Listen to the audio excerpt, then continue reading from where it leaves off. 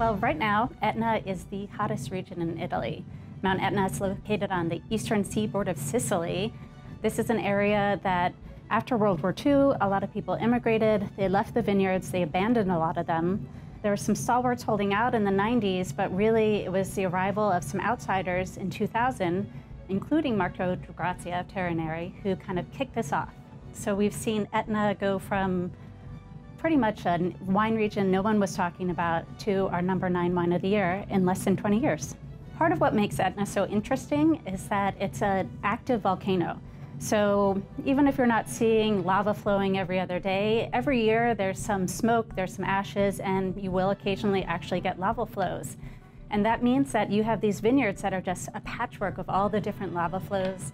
And if you're a wine geek and you're into studying terroir and you like to look at wines that are from vineyards right by each other and show totally different expressions, this is one of the greatest places in the world to go and explore that type of experience. What I really loved about this was the beautiful harmony of the wine.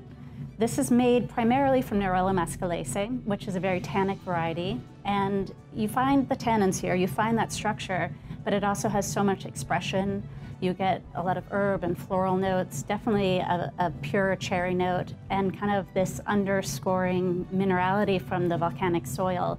This year, I tasted more than 1,500 wines from Italy, all the way from the Alps in the north down to the toe of the boot, and Sicily just across the way. This was one of my most exciting wines of the year.